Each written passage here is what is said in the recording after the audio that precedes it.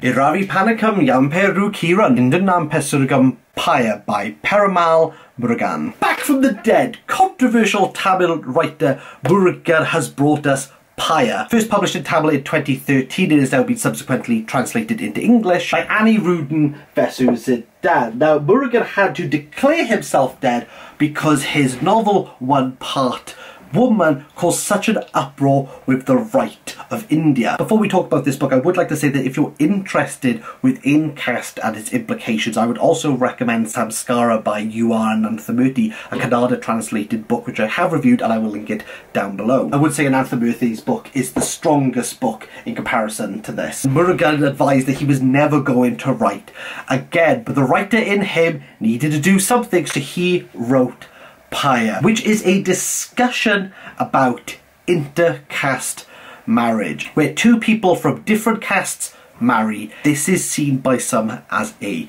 taboo and still today causes caste-based violence and honour killings. Pyre oversees the violence that is inflicted towards the newlyweds Kumaresan and Saroja. Love should be something that is celebrated. I want to celebrate, like, the one time I can mention this reference, because I've started to get into Bollywood, and I absolutely love it. So I'm going to make reference to Ghilli, the 2004 Indian Tamil.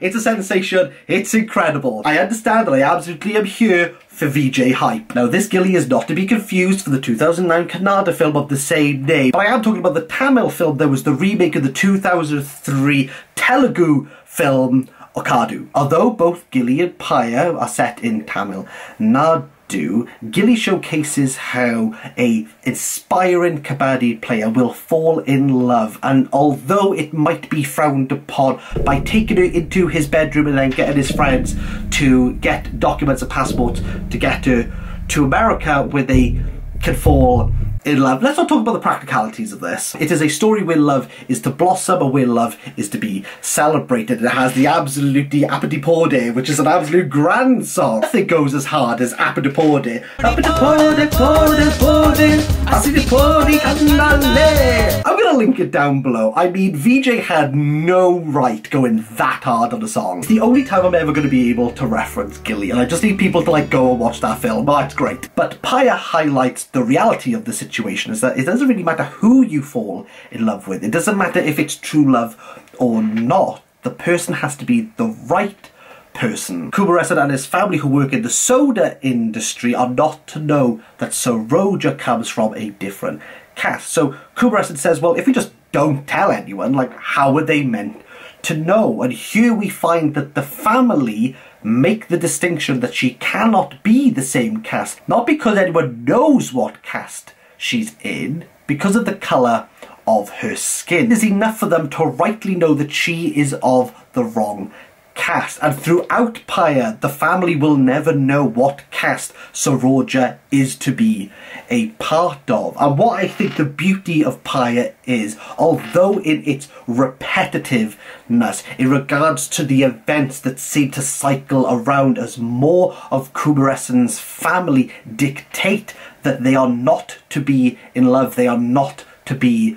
betrothed, that this is a dishonour, this is unloyal, and ultimately this is ill-fated. Murugan shows explicitly how people can be complicit. Kumaresan's family, which I should state live on the countryside of Tamil Nadu, are staunch. This is a tradition, this is the way caste work. Not all of Tamil Nadu is like this. In fact, the closer we get to the city, the closer we get to Chennai, we see that these traditions are slowly starting to fade away. They still have a stronghold, they still have a vice on Tamil Nadu, but there is more acceptance. There they find more acceptance. However, Kumaresan is still drawn to tradition. Himself and his wife decide to go to a coming-of-age ceremony, decided not to go with family but to go to the temple directly. After the ceremony, Saroja is going to advise of some